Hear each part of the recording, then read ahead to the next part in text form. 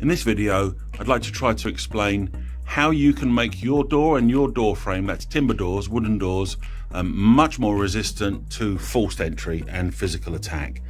I'm going to describe to you how you can do it all yourself, or we can do this for you. So if you are thinking that you'd like this type of thing done on your door, then I'd be happy to quote you for it if you're in a sort of Greater London area. But what I need is to see a couple of photographs on your door, and I do it on WhatsApp at the moment. So I need to see a photograph of your door with the door shut, like we've got it here, from the inside. And I'm going to show you an example now of the picture that I need to see, and it needs to be sort of well lit.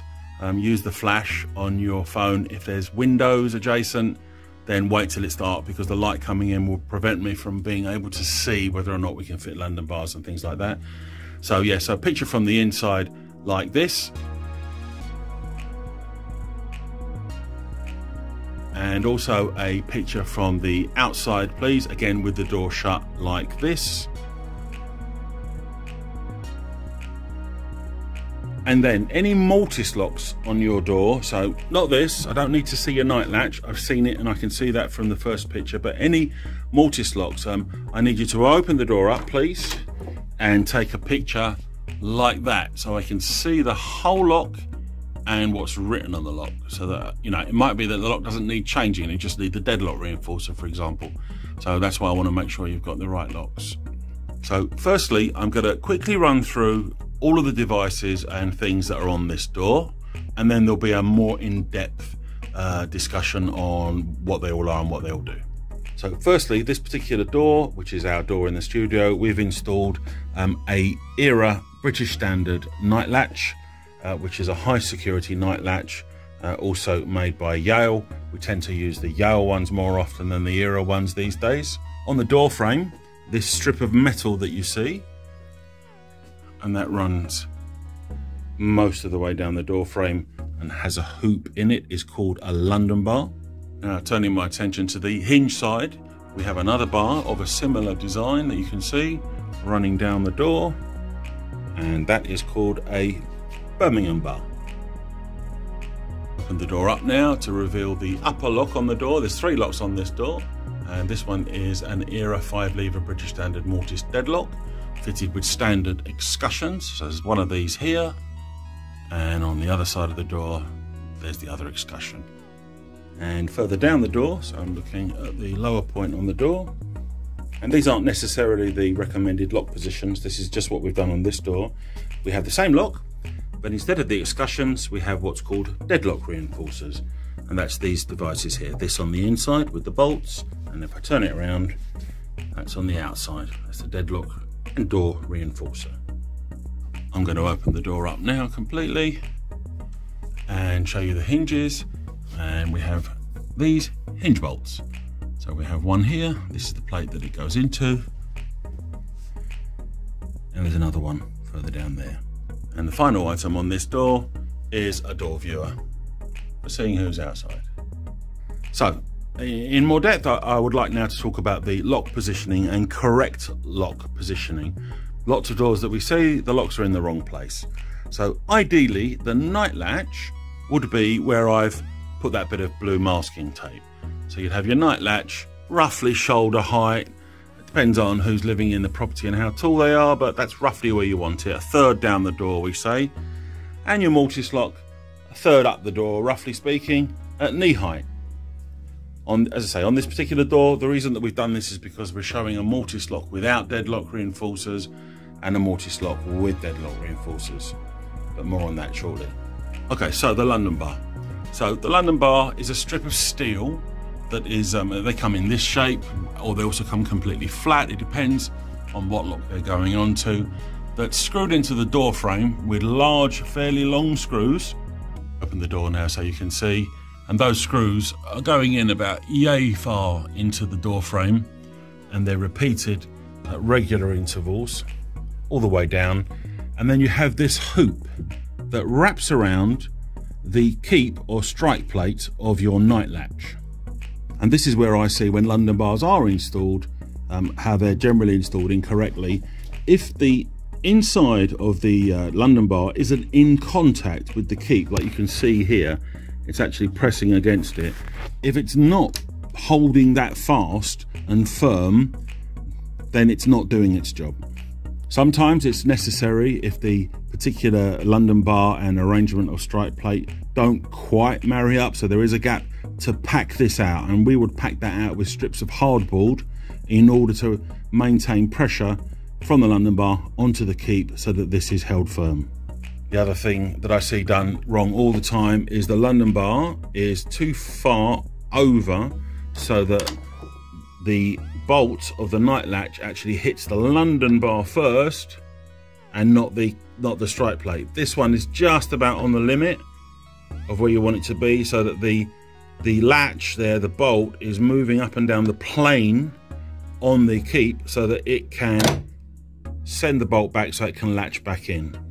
And that's that plane that I'm referring to. So all night latches have got something on the air like a chamfer, so that the latch knows to go back and it drives it back. If you fit this London bar too far over, your latch bolt is going to be hitting the London bar, which is wrong. So some doors can have a London bar fitted, some can't. Some don't need a London bar, and I'll try and explain that in a second. But as you can see, this is the architrave of the door, that you need this flat area here, and it needs to be about 25 millimeters roughly flat there, so that you can fit the London bar in and avoid the latch hitting the London bar itself. So if you don't have that, it is sometimes possible, like for example if your architrave was further over where my thumb is here and there isn't room to fit it, to cut down here on the architrave very, very carefully, so that you create that flat space, because there almost certainly is flat timber on the door frame behind, but you're going to end up with possibly a jagged edge down here. It might not be very attractive and you might have to fill it. At that point it might be worth considering removing the architrave completely, fitting your London bar, possibly the Birmingham bar that we're going to talk about in a second, then installing new architrave so that it all looks nice afterwards. You know, smaller architrave, or move it over. So I said earlier that some doors don't need a London bar, and the doors that don't need a London bar are not going to have any architrave here. Typically it's going to be houses that have been converted into apartments, where they didn't have the full width of the door, and that instead of having a architrave here, you've actually got wall here, so that your keep is more or less in the wall. Sometimes the keep has been recessed into the plasterwork to get it in because there's so little room here. If that's the case, really you've already got a very strong situation, because it's going to be the wall that's resisting these inward forces if someone's trying to kick the door down.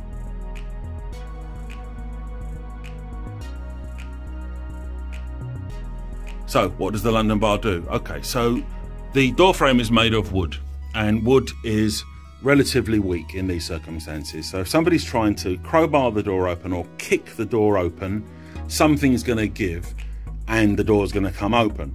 What normally gives first is the door frame splits, and what happens is the keep of the yaw lock comes away from the door, and where your mortise locks are, probably better if I look at the top one, the wood here splits also, and that comes open. If I've got photographs, I'll show them now so you can see what I mean.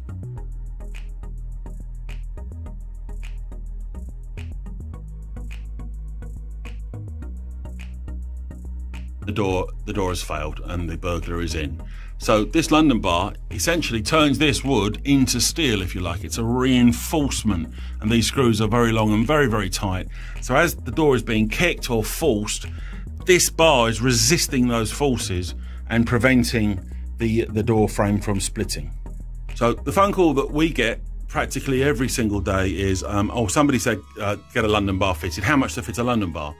Well, fitting a London bar on its own, without any of these other measures that we're talking about, actually might not help. It might make matters worse. And I'm going to go on to explain it, but the reason I'm saying that is we talked about the failure. So what fails is the door frame, and you've been burgled, but your door is still intact normally at that point. But if you have a London bar fitted, if you just put a London bar on your door and somebody's, without doing the other things, and someone's kicking the door in, your door's going to split open. And if your door splits open, you now need a new door. whereas repairing a door frame isn't as bad as having to replace an entire door. Hopefully I've got a picture now to show you of a door failure.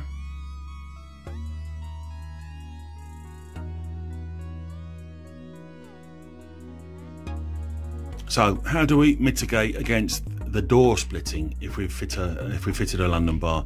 Well, the first thing is the night latch. We want to make sure that we've got a good heavy duty night latch, not just a basic Yale lock, and I'll show a picture of a basic Yale lock now.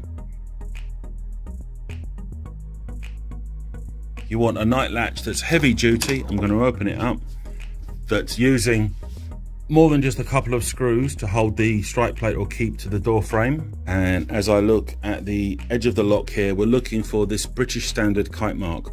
So we're going to have two things here. We're going to have, if it's a house, it can be BS 3621, so British Standard 3621. That's the certification for theft resistant locks, and that is permissible to have a keyhole on the inside. So you can do that on a house or a single occupancy. Or if it's an apartment, then you'll have a different BS number here. It's going to be BS 8621, which is for the keyless egress standard for fire regulations, and you'll see that's blank. There's no keyhole there, so that you can't lock it with a key from the inside, so that you can always escape without needing a key. And likewise, with mortise locks in a house, single occupancy, it's fine to have a key operated lock from both sides. So the key goes in this side on the inside and goes in there on the outside. But if it's a flat, then it needs to be a keyless egress lock, which is called a thumb lock or a thumb turn lock. And I'll show you a picture of one of those now, but they can also have deadlock reinforcers, and I'm going to talk about those next. So the second way we can mitigate against the door failing, because we've talked about the London bar protecting the door frame from failing, is these deadlock reinforcers.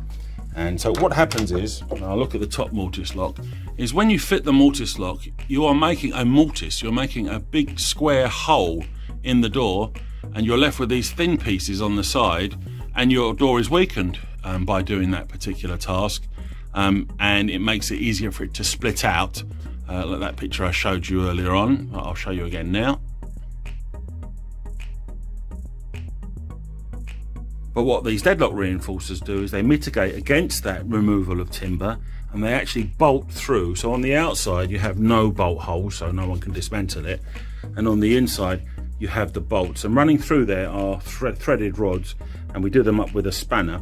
And what that does is that compresses this wood and prevents it from splitting out like I showed earlier on, and makes the whole thing much stronger, and that's going to save your door.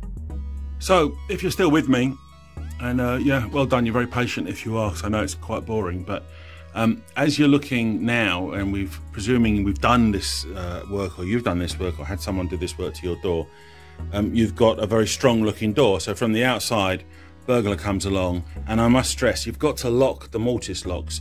We fit these things on loads of people's doors and they don't actually lock them. You know, you've got to actually physically lock all the locks that you've got 24/7 to make sure that you're secure. But if you have got all these, you're going to look very secure from the outside, and the burglar comes along and thinks, oh, well, they've put all the security in. I won't try kicking this side of the door down. I'll kick this side of the door down. I'll kick the hinges, because normally what happens is your hinges are just held in with a few screws that way, and they're normally quite short, and a few screws into the door. And if you're booting the door here, is the hinges come splitting out of the door. Not sure if I got a picture of that. If I have, I'll put it here. Maybe I did, maybe I didn't. So what can you do about it? So we looked at those hinge bolts, and we're going to go into that and what they're for. But now we have this Birmingham bar. And as you can see, the Birmingham bar, steel bar, same construction as our London bar over here, is right next to the hinge, and those screws are underneath the bar. They're there where my finger is, and the bar is preventing those screws splitting out. And it's making this whole side of the door frame, the hinge side of the door frame, much more secure and less vulnerable to physical attack. So that's the job of the Birmingham bar. Another word on the Birmingham bar. Occasionally we fit the Birmingham bar on this side of the door, and that's if you don't have a night latch. So if you don't have the requirement for this hooped part, it might be that you end up with a Birmingham bar on both sides of the door. So then we've got the hinge bolts that I showed you earlier on, and there you can see the hinge bolts. Just give you an idea, there's the door. And what we've got is this steel pin that is we drill a hole, and this is driven into the door, and it's very, very rigid. You've got this rectangular receiving plate with a hole, and this is recessed here. And as the door shuts, I'm not sure if I'm going to be able to show you, but as the door shuts, I'm going to get crushed by the door. I think you get the idea. That's going to engage in there, and that gives you more resistive force against someone trying to kick the door from that side of the door.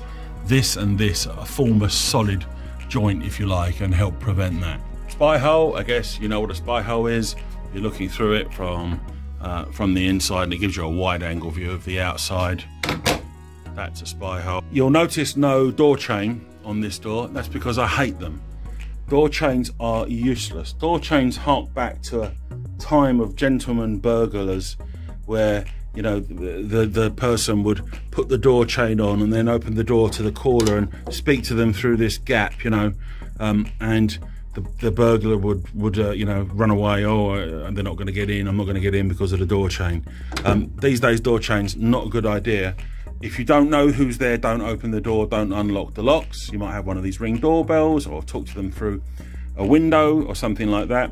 Because if you open the door and the only thing between you and the burglar is this thin piece of chain joining the door to the door frame, the burglar is going to force this door open, the chain will snap, the door's going to come flying this way and hit you in the face. So not only are you burgled, you're injured as well. So, you know, you don't want to be opening the door or using door chains. And I'll put my WhatsApp number up on the screen now. And when you do WhatsApp me, if you could please put your postcode in the WhatsApp so that I know where you are. So if you do want the work done, I can tell you if I can do it or not. So hopefully that makes a bit more sense, because, you know, here this London bar, Birmingham bar, people don't really know what it is. I thought it was high time that I explained it all. My name is David. Thank you very much. If you're still here watching, that's amazing. Please like this video and subscribe. If you would do that, that would be fantastic. And thanks for watching.